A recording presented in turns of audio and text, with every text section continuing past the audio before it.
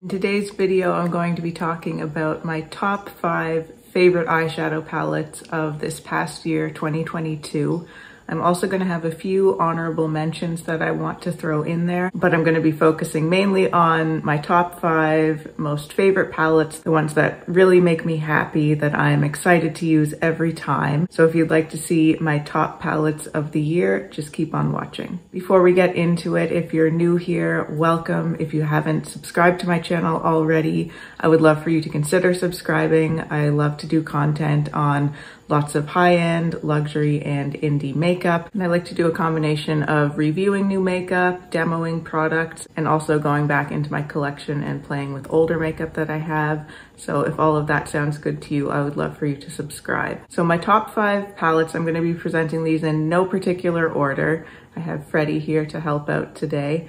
I didn't want to rank these because I feel like each one is maybe the best for a certain situation or a certain mood, so I didn't feel like ranking them would really make sense. I also just wanted to mention that for my favorites of 2022, in previous years, I've just done one big video where I talk about all my makeup favorites in one video. This year I wanted to separate it out a little bit into categories. I haven't fully decided on how I'm going to do it, but I'm focusing on eyeshadow palettes in this one. I also want to talk about single eyeshadows as a category. And then of course I want to talk about, cheek products, complexion products, and lips as well. So there'll be a few videos in this series of 2022 favorites. And I noticed after having chosen my top 5 palettes of this year that most of them were released in the latter part of this year. So I just wanted to mention that, but I feel like a lot of brands put a lot of effort into their holiday releases, their end of year releases that we don't necessarily see in the earlier part of the year. But it's possible also that my choices here have been influenced a little bit by the actual season that we're in right now in winter. But overall, I do still feel like these really are my top palettes of the year. I think they're just the best palettes and they're the ones that I feel the most excited about. So let's get started. First off, I wanted to talk about the Lisa Eldridge Sorcery palette. So these just came out about a month ago or so, and this to me is definitely the most special palette in her collection of 5 palettes that she brought out. Every single one of these shades performs really wonderfully, and I just love the way that all of these shadows combine. I love that we have a lot of different textures to work with here. We have a seamless matte in this teal green here. We have a couple of metallics that are a bit more dimensional and kind of sparkling. We have a satin metallic as well. I love this pop of blue actually in this palette. Blue is a shade in eyeshadow that I have typically stayed away from for the most part.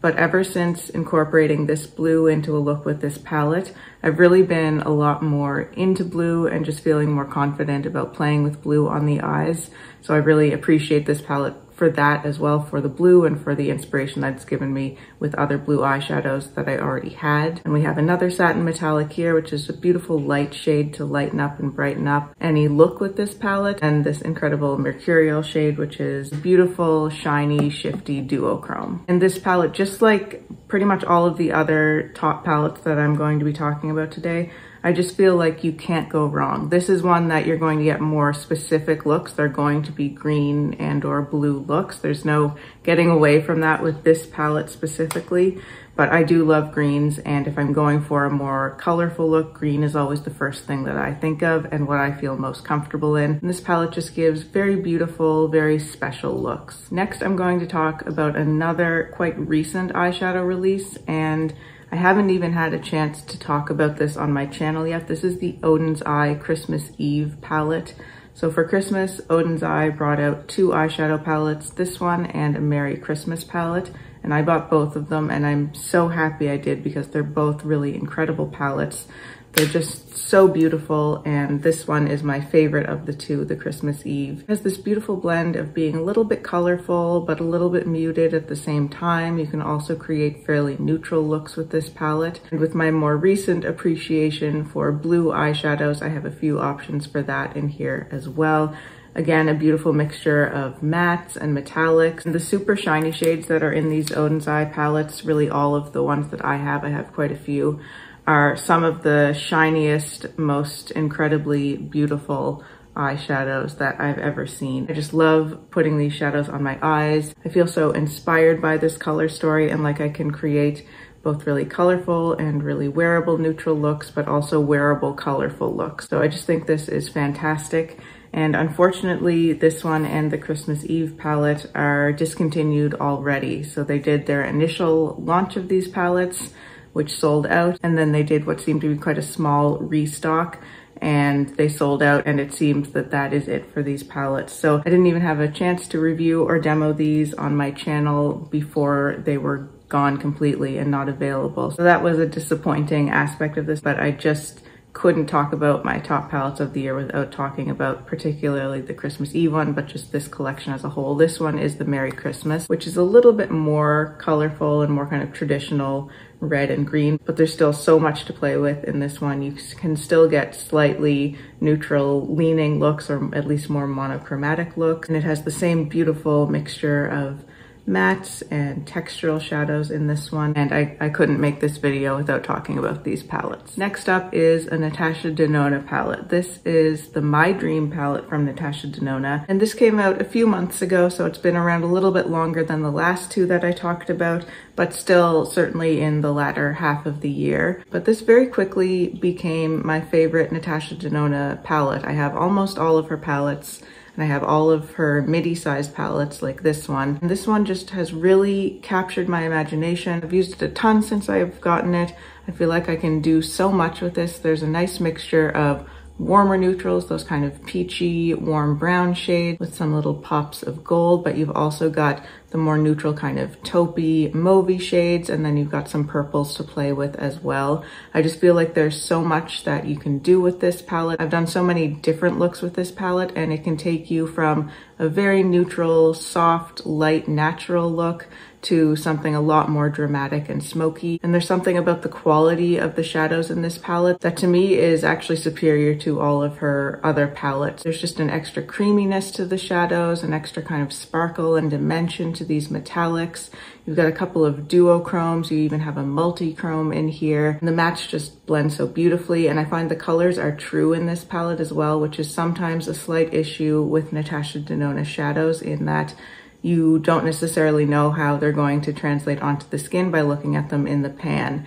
And I feel like with this one, the colors are quite straightforward. What you see is what you get, and I really appreciate that, just for ease of use and being able to create the look that you envision in your mind when you're looking at this palette. So this is another of the best palettes from this year, and one that will continue to get a ton of use in the coming year. The fourth palette I wanted to talk about is the Makeup by Mario Ethereal Eyes palette. This is another one that came out quite recently, but I just feel like this palette has everything I want if I'm going to be creating a neutral look. And it also pairs really nicely with other palettes. So I have used this palette today. This and the next one that I'm going to be talking about are what I used to create this eyeshadow look. And I just love, again, kind of like with the My Dream, you can create very soft, natural looks, but for me, there's also enough depth and smokiness to create more dramatic, more glam looks. And I love these topper shades here, particularly this one. This is the shade that I think everyone loves the most in this palette. It's a topper, but it has more of a base than the other two toppers right here. So it kind of has like a semi-transparent base, and then this incredibly gorgeous, really glimmery, glittery reflect. So I did use that shade on my eyes today, and if I'm not doing an all matte look with this palette, I pretty much always use that shade. I just can't resist using it because it's so beautiful and gives such an incredible wet, glimmery look on the eyes. I just find this really easy to work with. The mattes are more powdery, so if you don't tap off your brush, you may find you get fallout with this. So I definitely recommend, if you're picking up more product on your brush, I would say tap it off, because you might have some issues there. But since I've learned that and adopted that technique, I haven't had any issues with fallout with any of these shades. And it's just my go-to palette when I don't want to think about what I'm going to do, when I'm not feeling as creative, because a lot of the time I do like to challenge myself with my eyeshadow. I like to try to incorporate different colors or go for a certain color theme in a look. A lot of the time when I'm doing my makeup, that's what I'm thinking about. It's just trying to challenge myself a little bit with my eyeshadow and do something a little bit more creative. but sometimes I just don't want to do that. And I think that's the case for most people. A lot of the time, we just want a beautiful makeup look without having to think about it and without having to worry if it's going to turn out. And I just find every look I do with this, it turns out, it's beautiful, and I feel good in it. So that is something that's very valuable to have in a palette. Like, again, that we have a little bit of a mix of warm and cool in this palette, lots of different textures to play with, which I think also helps if you're doing a more basic kind of color story for your eye look. It's really nice to have different textures to play around with. And the last palette I wanted to include in my top 5 favorite palettes of the year is a little bit strange because I've only had this for a very short time. I've only had it for about a week. So I know it's quite odd to include this as one of my top 5 palettes of the whole year. But this is one that, although I've only had it for a short time, it's been very prominent in my mind ever since I heard about this palette. It's one that I've kind of been coveting the whole year. I've watched a lot of content about this palette because I've been so interested in it. And I had very high expectations for it, and it has lived up to and actually surpassed my very high expectations. And it's this little gem right here from LH Cosmetics, which is Linda Hallberg's brand. This is the Shimmer Saga palette. So I've worn this every single day since I've gotten it, and every day I'm just mesmerized by these shadows. They're so incredibly beautiful and so incredibly versatile as well. I'm gonna swatch this for you since I've not had a chance to show this at all on my channel yet. So here are the 4 shades. They're all duochromes or multi-chromatic shades, and they're super shimmery. It never comes across as well on camera as it does in real life, especially with these very shimmery, kind of shifty, sparkly shades, but these are really something special. So there they are blended out a little bit. I think you can get a little bit of a better sense of just how shiny and dimensional and beautiful these shadows are. And there they are swatched out.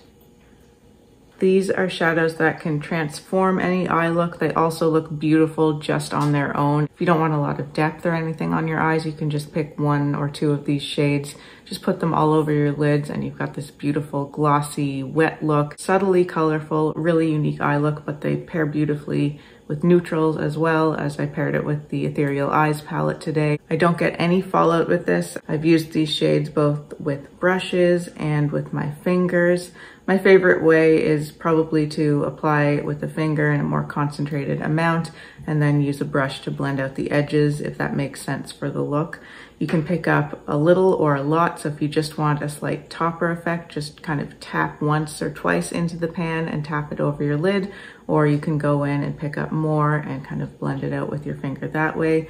These shadows are kind of creamy feeling, incredibly soft, and it's just so valuable to me to have this tiny little quad like this with these 4 special shades. It's really easy to pair with other palettes. It doesn't feel like a big deal to open this up and go into it. Some of my other favorite glittery, shimmery, chromatic shades are in the Pat McGrath palettes. And while I love those, they take up a lot of space. They're very big palettes. I keep mine in their special boxes, so it's just a couple of extra steps to get into those.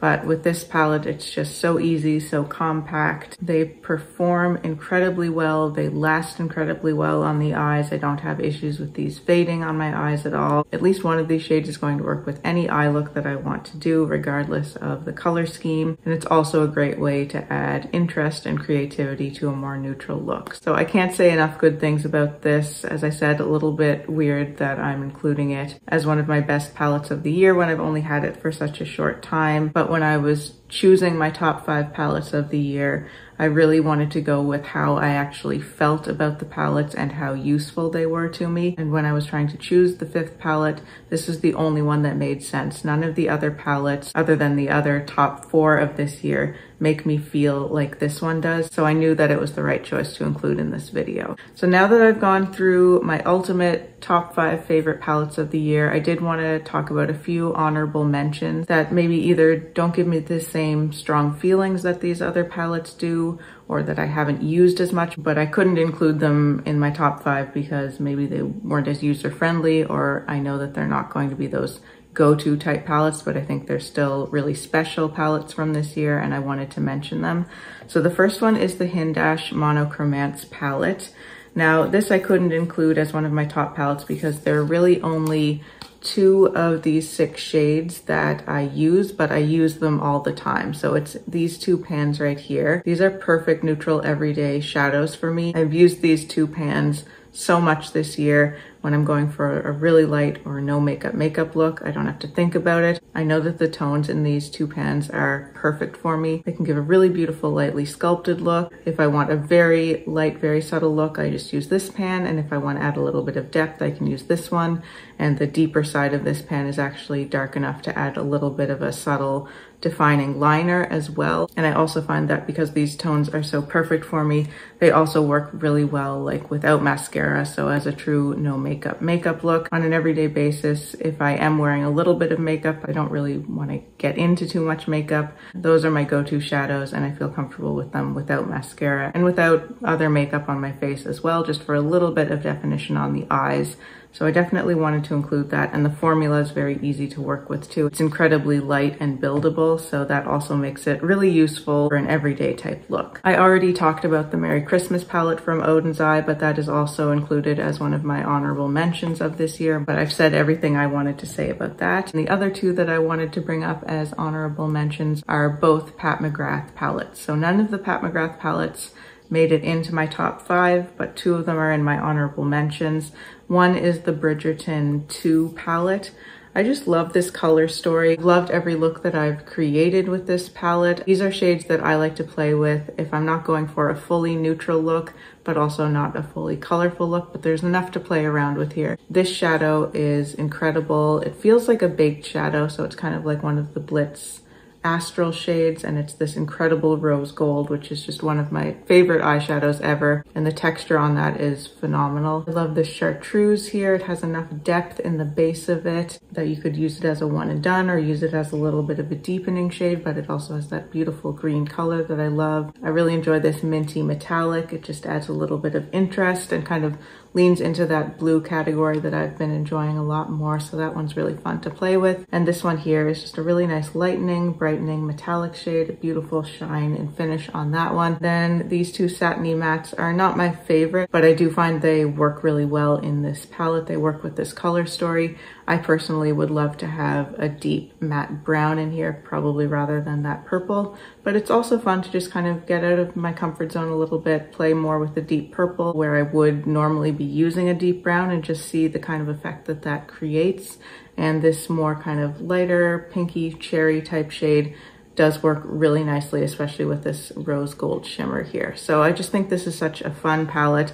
I like that it's a little bit more compact, beautiful color story that really appeals to me, and a lovely range of textures in here as well. And lastly, I wanted to mention the most recent Pat McGrath Mothership palette. This is the Mothership 10 Moonlit Seduction. That is what it looks like in the pan. I've done full videos on a lot of these palettes that I've talked about, so I'll try to link those below in the description box so you can see each of these in more depth if I have done a full review on them. I just love this range of colors. For me, it's a little bit more cool toned than I tend to go for, but it has inspired me to play with cool tones a little bit more, and there is enough warmth in these 2 shades here to balance it out. The textures are stunning in this. We have this really gorgeous special shade, which again, it has kind of a blue reflect and then this reddish base, but it's a blue that is subtle enough to be approachable, but still an incredibly stunning shade that's really going to bring a lot of interest to any look. This taupey pink is incredible. It's really high shine and dimensional, and very creamy feeling. And then we have more of kind of toppery gold here, which again is super shiny and just stunning. And I think it's a really fun palette to play with. It's just not one that I've gravitated to using as much as my top 5 palettes of the year, but I still think it's a very special and notable release from the year. So I definitely wanted to be able to include it in this video. So that's it for this video. Those are my top eyeshadow palettes of the year 2022. I would love to hear what your favorite palettes of the year have been in the comments below. Let me know if you have any other comments or questions. I always love to see those. If you'd like to see more from me and you haven't subscribed to my channel already, I would love for you to do so. Thank you so much for watching. Take care, and I'll see you in my next video.